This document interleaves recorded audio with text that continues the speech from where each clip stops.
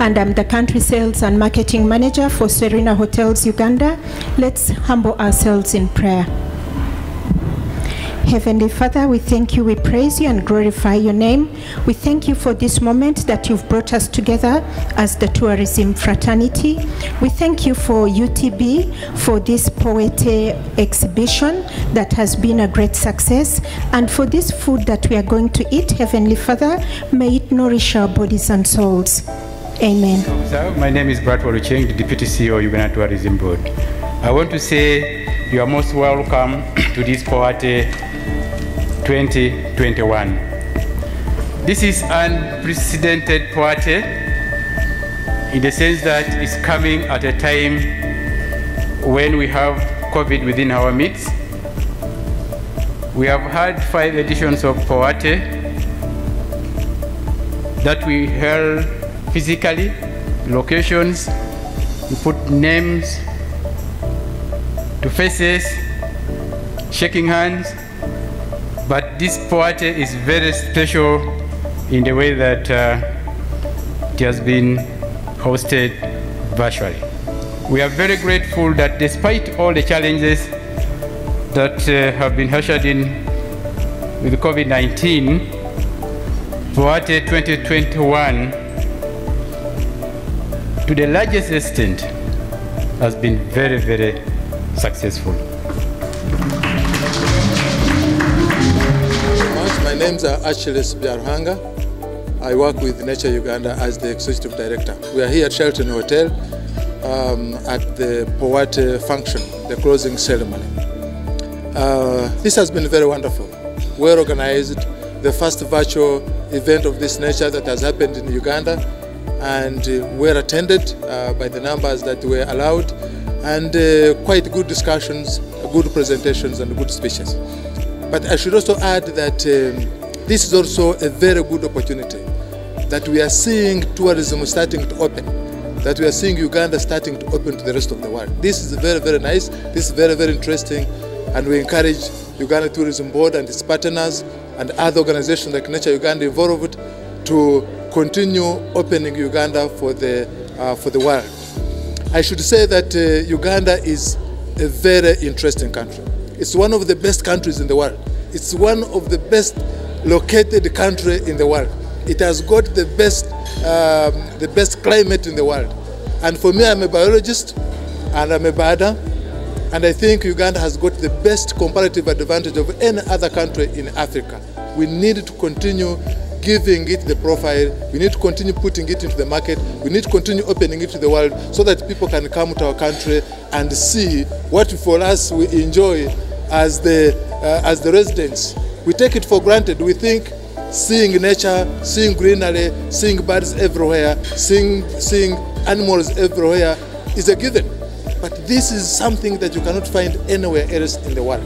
So we want to open up the country to other people to come and enjoy what for us residents who have been lucky to enjoy for the rest of the world. So this has been very good. I encourage UTB to continue doing this. I encourage partners to continue participating and open the world for Uganda to continue doing our tourism. Let me quickly recap some of the key messages that we've had over the past 3 days.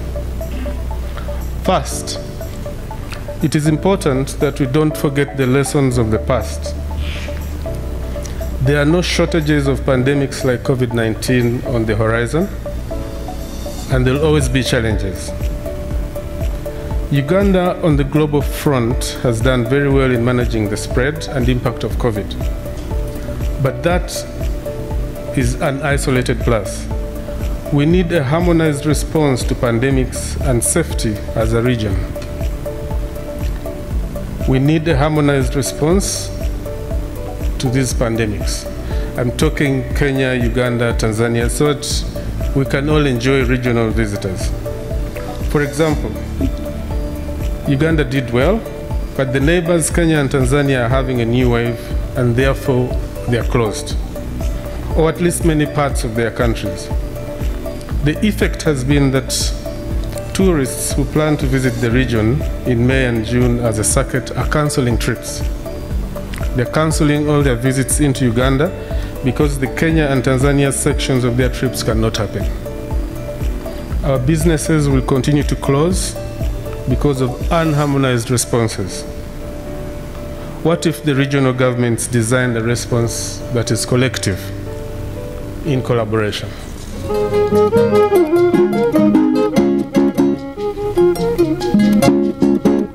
Those of you, my online audience, you must have seen this place. They had 3 people over here. Claire was in the middle in her capacity as marketing manager of Uganda Tourism Board. This morning she was wearing something similar to this, but a bit different. This is what we call a gomesi. You know, it's very lovely. Notice the puff sleeves, the square neckline, and the 2 buttons. A typical gomesi is actually made of 6 meters of material. So Claire is wearing 6 meters of material and something else underneath which she has tied, which they call a kikoi. And most important, this sash over here, which is borrowed from the kimono, the Japanese kimono, which some of you may not know.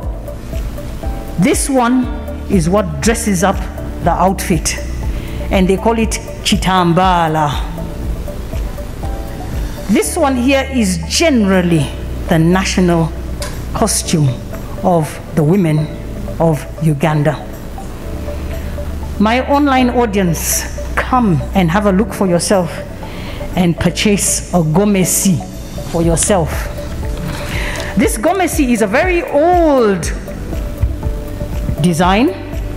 It was designed in 1905 by a Goan Asian by the name of Gomez. And of course, being good Ugandans, we couldn't pronounce that name. So it was bastardized to Gomesi. Gomesi. It was actually commissioned and first worn as a school uniform at Gayaza High School. I know some of you went to Gayaza High School. Claire Mugabe is my name, and I'm the marketing manager of the Uganda Tourism Board, which is the marketing agency under the Ministry of Tourism, Wildlife and Antiquities. We are here today holding a closing ceremony for the 6th edition of the Pearl of Africa Tourism Expo, which in short we call POATE.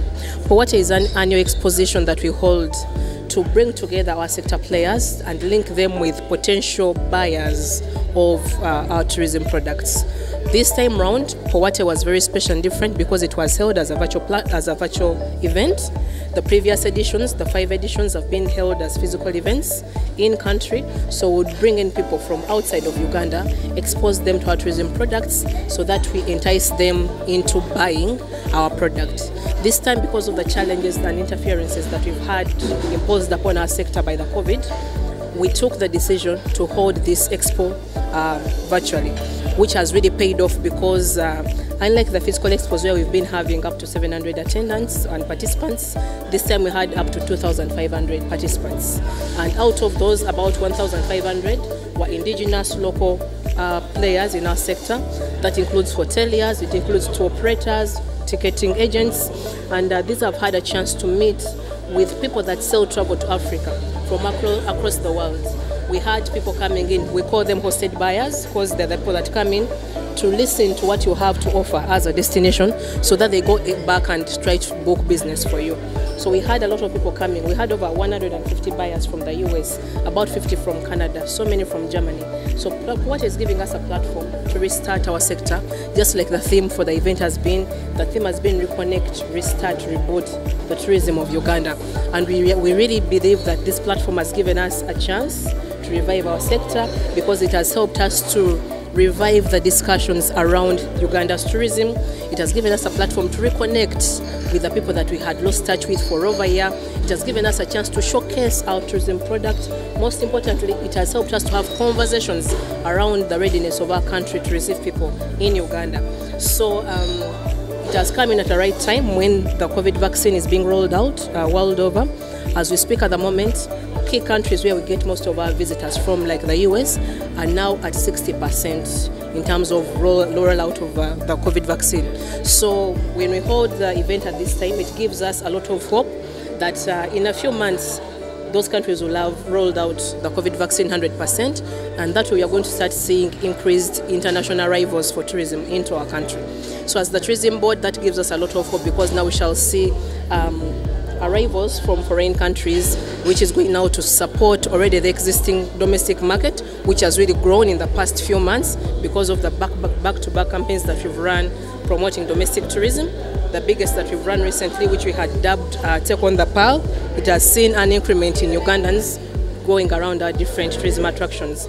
So now that we've held POATE, it has given us a chance to enhance our visibility for Destination Uganda, enhance awareness around the different products that we have for tourism, and we are very positive that by close of this year, we are going to see a lot of people coming in from other countries for the tourism.